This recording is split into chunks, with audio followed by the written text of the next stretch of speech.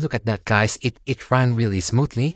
And here, as you can see, it updated the column, okay? So now when we go to our sheet, look at that. It updated to done. So the complete workflow is working, okay, as expected. And let's take a look at the new post right here in our board. So let's refresh. Now we have 2 pins, and look at that. This is the alfresco blind, okay?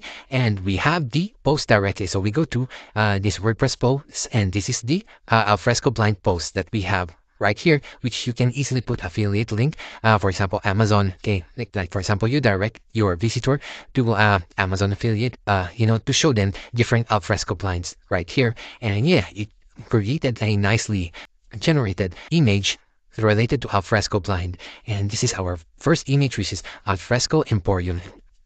Hey guys, so I just wanted to share with you a very interesting topic right here. So you must pay attention carefully in order for you to, absorb the idea that I would be sharing with you. So for example, in your region, in my case, it's Australia and New Zealand. I just go to here, trends.pinterest.com. And like, for example, this one, I type in alfresco designs. So look at these. Alfresco is an outdoor living which is quite popular here in Australia and New Zealand. So it's related to designing your outdoor living in order for you to, for example, entertain your visitors. There are some sample design. So I wanted to share with you guys how you can integrate this on Pinterest. So as you can see right here in Keyword Explorer, so I just selected Australia, and look at this, I type in alfresco. The keyword difficulty is not that hard, and if we take a look at the keywords available for alfresco here in Australia, so as you can see, there are lots of meaningful keywords that we can use to get that alfresco blinds, alfresco gardenware, modern alfresco design. So all of this, guys. So what we can do here is just copy these keywords right here and come over to this sheet, which I'm going to show you how you can integrate this. So just paste them right like that. So delete the keywords that you feel that's too generic. Like for example, I just deleted alfresco. So all these, look at this, alfresco cakes. I think this is unrelated.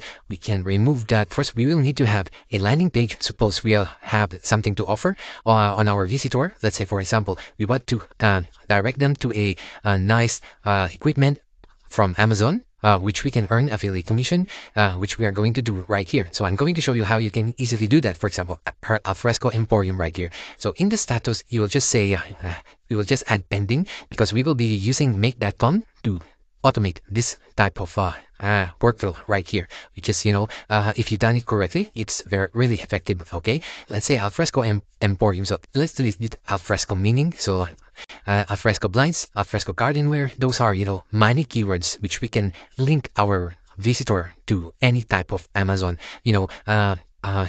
equipment related to, for example, alfresco gardenware. There are lots in Amazon, as I can see. Okay, alfresco area, so this is too generic. Let's delete that. Okay, now I think this is fine for our example right here. First, what we need to do is we need to fetch this first keyword right here. Okay, so here in make.com, you create a new module that will connect to your Google Sheet. So let's connect that to our Google Sheet, and let's do like this, as use these search rows, and we will connect this one to our Google Sheet. And as you can see right here, select from my drive, and then spreadsheet. Look at that, we have this alfresco right here, so we will select that. So by default, we know that all our keywords are listed in sheet number 1. And then here, of course, our sheet has column name right here. So we will just say yes in the column headers. And here, we keep the range as default, A to ZZ. And here, the filter in status, we will only select the status that has a value pending. Okay. And we will have the return row as 1. So every time we run this automation, it will just fetch the first keyword right here. So in this case, it will capture the alfresco emporium. Okay. Now, what we need to do now is click OK on this one. Click OK. So now that we have our Google Sheet set up, this one, what we can do is we need to post this to Pinterest. Okay. But before that, we need to have a landing good content here in our website. For example, in my case, this WordPress website right here, I will be connecting to this. So I will make connection to this website. So I'll add a new module and select WordPress. And then here, I need to create a post, for example, for this first keyword right here. Okay, so let's just connect to our WordPress right here. So in my case, I already created a connection, this one right here. In order for you to make a connection, you just need to download this plugin called this one, Make Connector. So just add that, and once you have that plugin, you go to Make, and you just need this API key and integrate that to your Make that connection. So in my case, I did that. So yeah, so this will be the third step. So because this one right here is the time we will be creating our article, at the same time a good quality image, which I'm going to show you. Look at this, guys. It will produce a really nice appealing image for this alfresco design right here. So in our connection, in our HTTP request, we just need to create a call going to this one right here, articleai.com, articleaigenerator.com, create article, and we will need this post field called generate image. Okay, so we will need this generate image right here. We copy that, we will add that as one of the parameter. So generate image, of course I want to generate image because I'm going to post that to my Pinterest, okay, along with the articles. Okay, so here I already made some basic configuration which you need to be able to complete this call. You will need a username, which in my case this one, and the secret key. You'll be able to find it here easily. Okay, and then the keyword, this is going to be dynamic. It will be coming from this Google Sheet, which is this one, keyword right here. So we will map that to column A, which is coming from here. All right. And then here in the generate image, we will select yes. Okay. And here we will be using the image size. Okay. The image size will be 9 by 16. Okay. So that it will be nicely optimized on our Pinterest. And at the same time, on our WordPress post, it will also be optimized, which I'm going to show you. So just hang on, guys. So this will be very, very interesting, especially when you are doing this such designs, like for example, alfresco or garden design, bedroom ideas, kitchen design, things like that. Okay. Okay, so I think that's all we need. So we will be passing these 6 important parameters. Make sure your method is post and you're requesting this like that. And yeah, I think this is we require to be able to create this first request. Okay, and then you click OK, right, like that. Okay, so since it is going to return us JSON format, okay, what we need to do is to parse a JSON. So we will add a new module right here. We will search the parse JSON, just like that. Select that, and we are going to connect that from here. So since it is automatically connecting to here, we don't need that for now, and we connect it from here. Okay, so in this case it will be returning the data. Okay, I will be showing you later. Okay, once we do a quick test. Okay, so just hang on, guys. So we click OK. All right, now once we have the data here, what will happen is we now have the the required details which we are going to post here in title. Okay, in title, this is coming from parse JSON. Since we haven't run this automation group yet, so the parse JSON doesn't have the details yet. So what we need to do is just do a quick run. Okay, so I'll link this. Let's do a quick run once.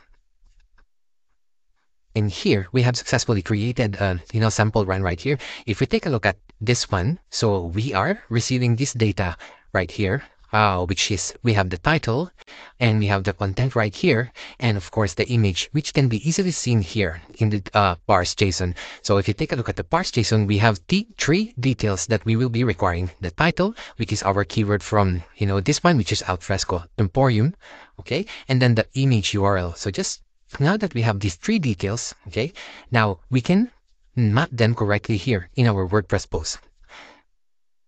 So here, of course, map the title, which is coming from here, map the title, and then here, map the content, which is from here, and the URL. Okay, we keep the URL for now, okay, because that image URL, we will be using that in our Pinterest post. Okay, now we click OK. Of course, don't forget the type will be post, and then click OK. So now we will be creating the basic post right here. Let's just check again. The status will be let's publish it right away. Click OK. Now that we have posts, we will be able to create now our Pinterest post. Okay, so we click add module right here and we select Pinterest. Okay, here in Pinterest we will be creating a pin. So we click pin, we create a connection to our Pinterest account, just like that. And here our board, we have a new board here. If you see right here, we created a board called Alfresco Designs, which we will be using to post this wonderful, these incredible looking alfresco photos.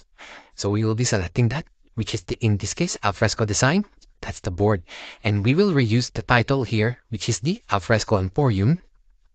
And then the description, this will be coming from a WordPress post. Okay, we cannot use the entire content because that's too long for Pinterest post. So we will need the excerpt post that the WordPress will be returning. Okay, so since we don't have that, we will need to create a test post. So again, click OK here. Let's see. So here, let's set up first the image URL, which is basically the pin that we will be creating. So click this image URL like that and click OK. So for now, let's unlink this Pinterest post. Okay, actually, this description right here is optional. But what we are looking is the link going to our actual post, because that's where we are going to create affiliate links in order for us to earn affiliate commission if you're planning to sell something from Amazon. Okay, so click OK. So now let's do a quick run in order for us to get the data from here, from the created post. So let's unlink this first. And now let's do a quick run again. So it will again create Alfresco Emporium. Okay, let's do that.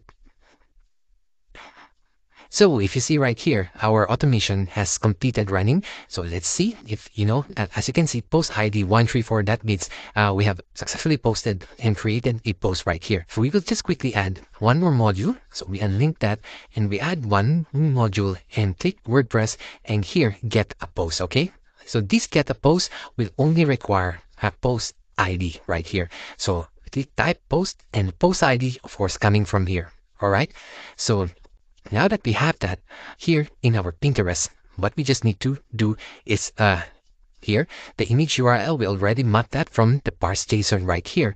And the link here, okay, so as you can see, it showed all the related data that we got from the post ID from here. Okay, so what we need now is the permalink. Okay, so the permalink will be from this one, permalink.